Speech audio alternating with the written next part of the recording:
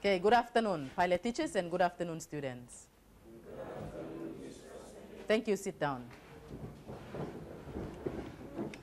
Our lesson today will simply be based on revision. So all of those activities that you have done in terms of your presentation, I hope you are able to understand what the students have presented. And today, we are basically going to do revision exercises.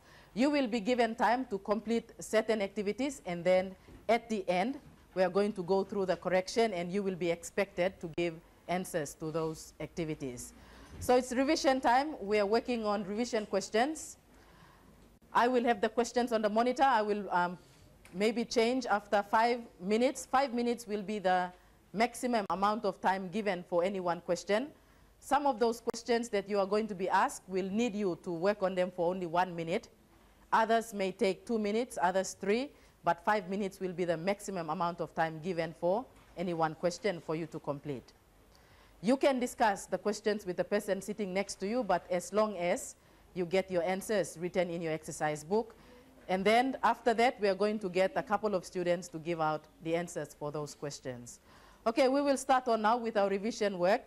We have 10 questions to answer, and I will tell you the time may be required for those 10 questions. The first one, you are asked to make note of the table into your exercise book, and you are asked to complete the table. The table has 4 columns. The first column has been done for you. The heading is the course. We have studied the river in 3 stages or 3 courses. The first course, the upper course, the second one, the middle course, and then the third stage, which is the lower course.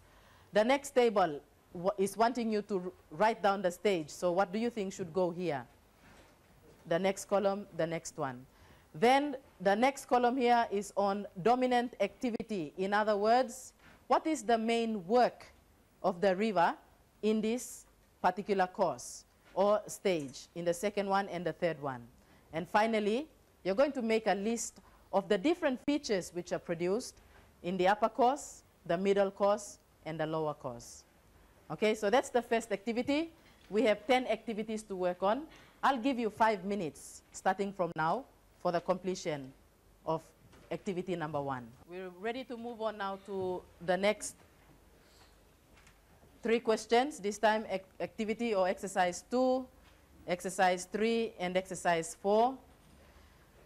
Exercise 2 first. What is the difference between vertical erosion and lateral erosion? Exercise 3. In which part of the river's course is vertical erosion most important? And exercise 4. In which part of the river's course does lateral erosion take place? I'll give you 4 minutes. 4 minutes only for those 3 activities. Question 5.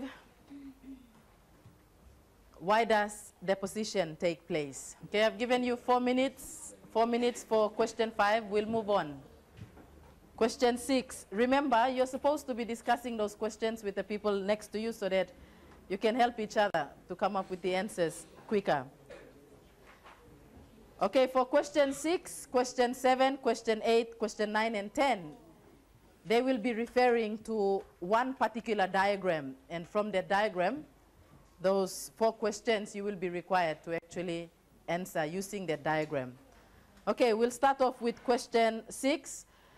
I will show you the diagram shortly, but the question would want you to describe the main characteristics of the river and its valley as shown in the photograph. Question 7, there will be a feature which will be marked with the letter A. What is the name given to that feature? Question 8 would want you to explain how that particular feature is actually formed. Question 9, what is the action or what are the actions of a river of this type? And finally, in time, on the diagram that you will be seeing very shortly, the large bend in the river will be cut along a line labeled X to Y. You're going to explain how the river will achieve this particular cut, and you're going to also name the various features that are going to be formed or developed during this process. We'll start off with looking at the photograph or the diagram.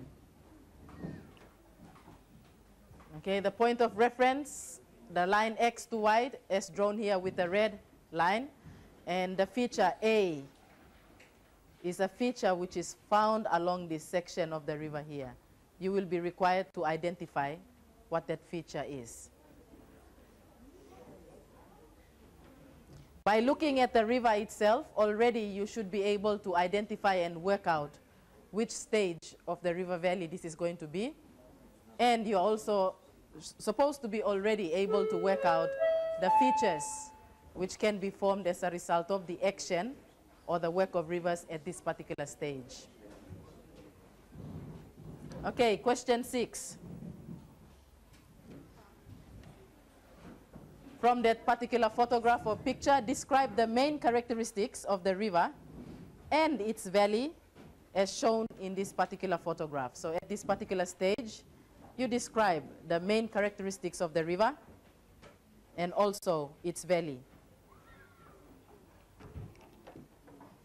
I'll give you at least 4 minutes so you can discuss and come up with the answers for question 6. Have you got the question? We've got 1 more minute because Noel has asked if you'd like to see the background of this particular photograph. So therefore, there you have it. The question remains, but the background of the photograph so that you can, perhaps it might be able to help you with the answering of the questions, yes. Okay, we're on question 7 now. Question 7, the same photograph or picture here. What is the name given to that feature which is marked A? There's a feature on this bank of the river here, and that arrow is pointing to that particular feature. What is the name of that feature? Okay, you look at the river. You look at the river itself. Obviously, if you're looking at the direction of the flow it's coming from, you see where X is, it's coming down to A and then it's going down to Y. What have you learned about the bank or the bend of the river? Would that letter A be pointing to the convex or the concave bank? And then you should be able to work out what type of feature would be found there. The difference between a slip of slope is that if there is a slip of slope, on the other side, what would you find? A cliff. Can you see that from the diagram? We have actually 10 questions to answer, but we're running out of time. So therefore, question 8, 9, and 10, I will give those for you to complete for your homework. We have time now to actually correct questions 1 to 7. So we will look at the correction of questions 1 to 7, and then I will give you question 8, 9, and 10 for the completion for your homework. Okay, shall we move on now with the correction of those 7 activities? Okay, we'll check the answers. For question 1, which was the completion of the table, you were asked to complete the table. You check. The stage, you should have 1, 2, and 3. I was impressed with some of the students who did go ahead and said the torrent or the youthful stage. Well done. The second stage, you put down the middle, sorry, not the middle, but the mature or the valley stage. Well done. And finally, the third stage, if you put down old or the plain stage. Well done. So here we can have answers as 1, 2, and 3, or where number 1 is, we have youthful or torrent stage, mature or the valley stage, and number 3 should be old or the plain stage. Dominant activity, that is basically talking about the main work of the river in those 3 different stages. The first stage, we should have vertical erosion. Second stage, lateral erosion. If you did put down some deposition, you will still be correct, because remember, in the second stage, we have the convex and the concave banks. On the convex bank, erosion, on the concave banks, erosion is dominant, and on the convex bank, deposition. But the dominant work will be lateral erosion. Finally, the last stage, the dominant activity will be deposition. Some of the features that we have studied or learned about, the first stage, you double check, potholes, rapids, interlocking space, waterfalls, etc. Can we also include plunge pools? Yes. Definitely, yes. Any others that we should also include? Very good. V-shaped valleys. If you had gorge, that will also be correct. Narrow banks.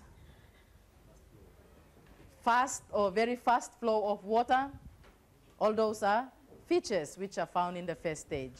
You will be correct if you did say all those other features. Okay, let's look at the second stage. Features produced: the start of meanders, slip-off slopes, bluffs or river cliffs. Any other features? U-shaped valleys, very good. Also, the start of the development of floodplains. Because in the last stage, we are going to say well-developed floodplain. So the start of the development of a floodplain, you would have it correct also if you explain it here. The water flow, we say the flow is medium, perhaps in comparison to the first stage. Finally, the last stage. Sorry, before we go to the last stage. Ovio, you have a question? Can oxbows be formed in the middle course of the second stage? Could they be formed here? The start of the oxbow lakes, definitely, because when the rivers start to meander, we start having the depositional banks and the erosional banks. And it is the start of the meanders that can also lead to the start of the development of an oxbow lake. So if you do explain it in a way that it will tell us the start of the development of an oxbow lake, you could get it correct in the second stage. But if you just put down oxbow lakes, no, because oxbow lakes are formed and found mainly in the last stage. But the beginning of them, or the start of the development of an oxbow lake, you could get it right if you explain it here. Okay, finally, on the last stage, the features: delta, oxbow lakes, levees, well-developed floodplains, braiding, peneplains, point bars, or generally just bars, any form of bars which are depositional features.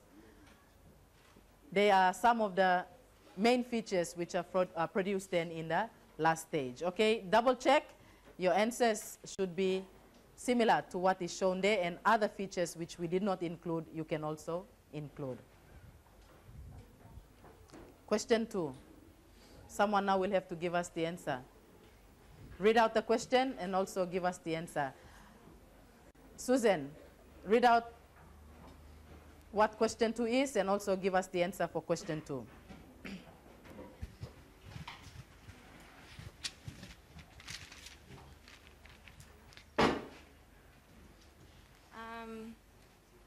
What is the difference between vertical erosion and lateral erosion?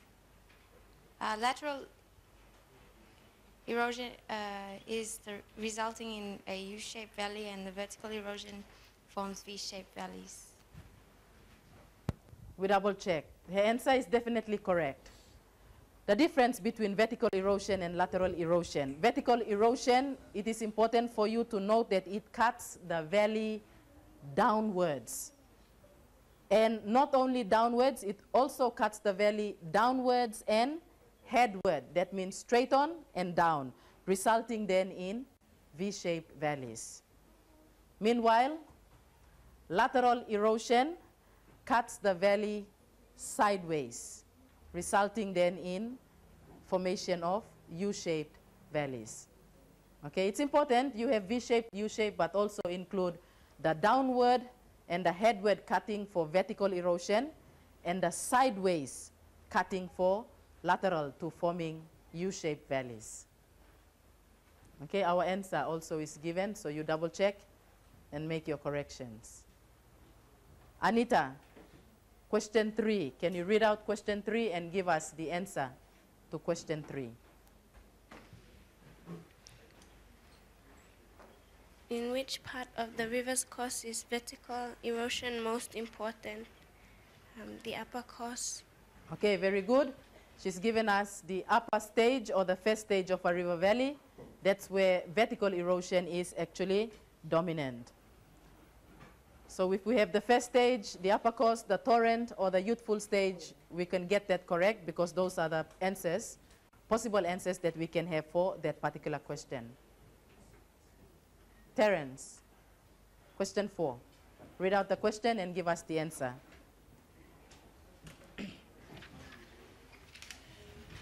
In which part of the river's course does lateral erosion take place?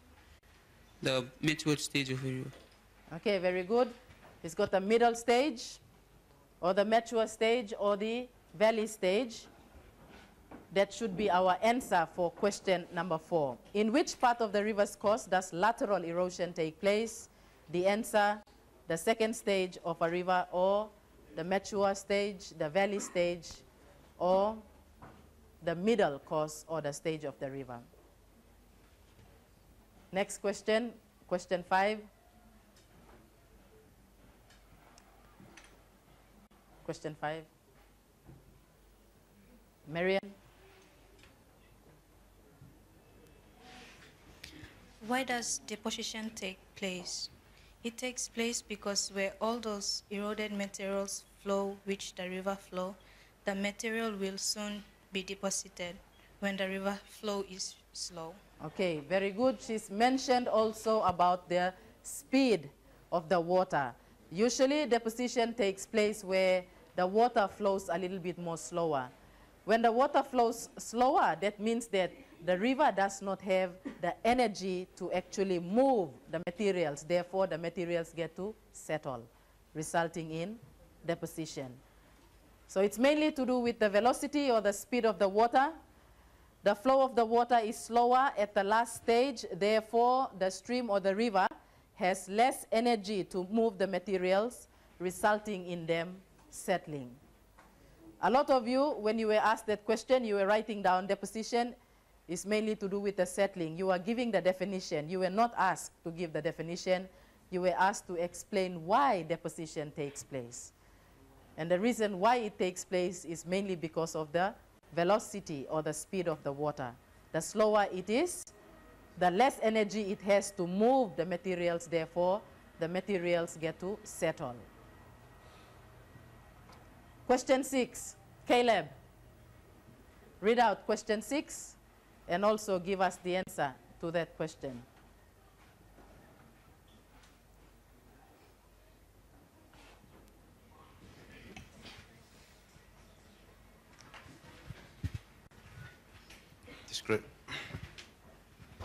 Describe the main characteristics of the river and its valley. Start of the meander, point bars, U-shaped valley. Okay, he's got 3 features: the U-shaped valley, start of a meander, and point bar in the features that he has actually identified from question 6 and the photograph. Okay, the question is to describe the main characteristics of the river and its valley as shown in the photograph, and his answer that he's given. Meanders, if we had meanders, that's correct. He said point bars, and point bars formed as a result of deposition, mainly on the concave bank. He also said U-shaped valley, which is definitely correct. And you can also go ahead to further describing the gradient of that particular valley stage. The gradient then is lower. So some of the possible answers: lower gradient, the start of meanders, deposition and erosion, mainly on the river banks.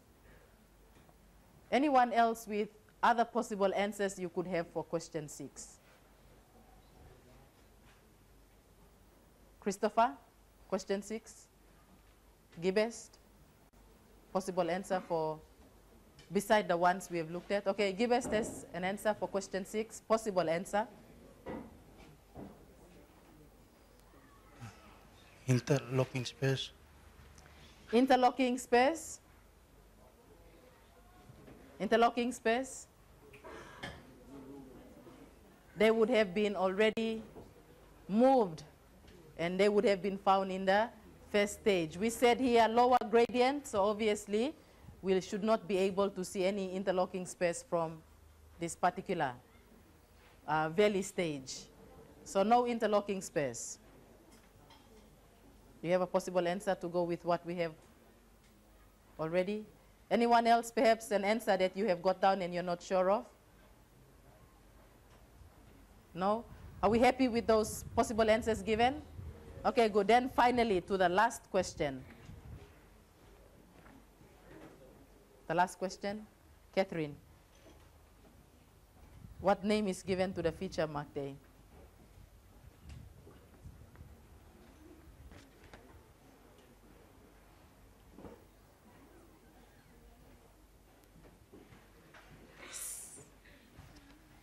Slip of slope. Okay, slip of slope. She's given the answer slip of slope. We all happy with the answer slip of slope? No, Ovio is not happy with the answer. Who else disagrees with that answer?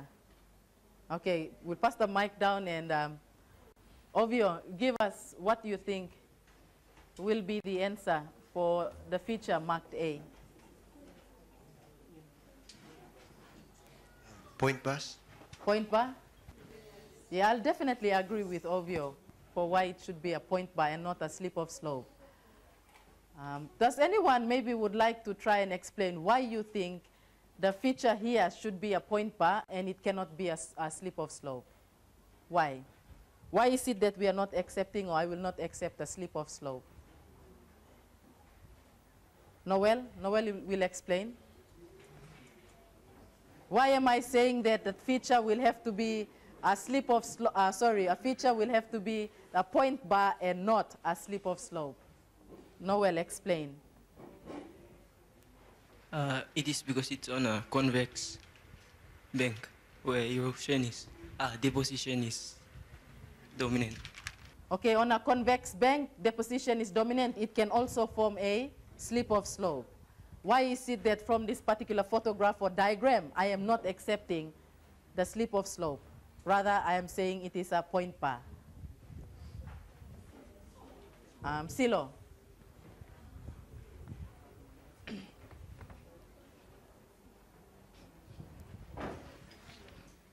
Because right across a slip of slope, you'd find a cliff. Yeah, very good. Can you see a cliff there?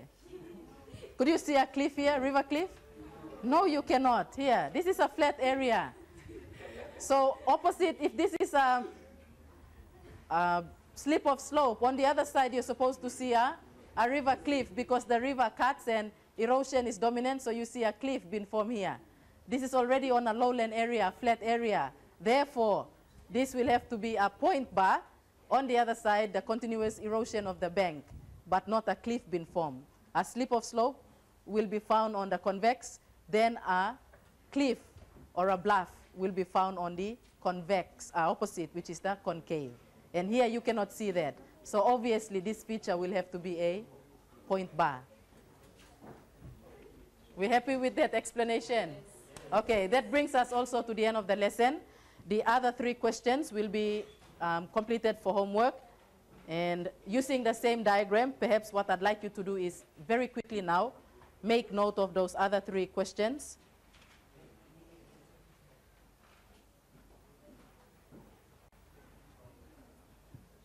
Okay, first of all, question A, to explain how that feature, we said it's a point bar.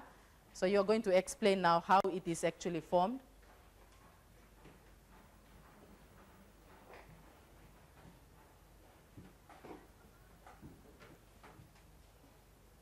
Do we have the question down? Okay. Question 9. What are the actions of a river of this type? Looking at that section mainly. What are the actions of a river of this type?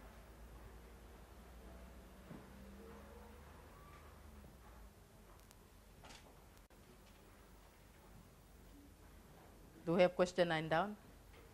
Okay, finally, question 10. In time, the large bend in this river will be cut through along the line near or along the line X to Y. So in time, the river will be cut through along the line XY. Explain how the river will achieve this, and then name the various river features that will develop during that process.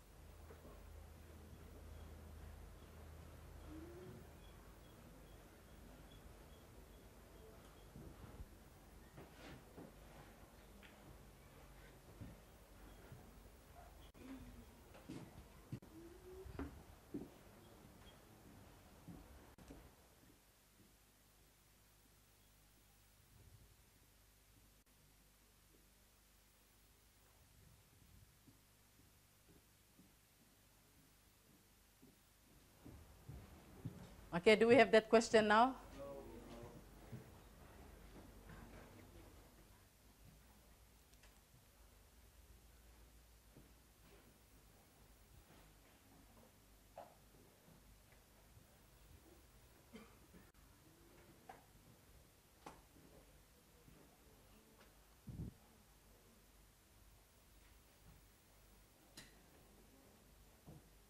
We finished? Okay, that will also bring us to the end of our lesson. Class, if you could now stand up. To the pilot teachers, our keyword for lesson 81 is braiding. Good afternoon and thank you, students.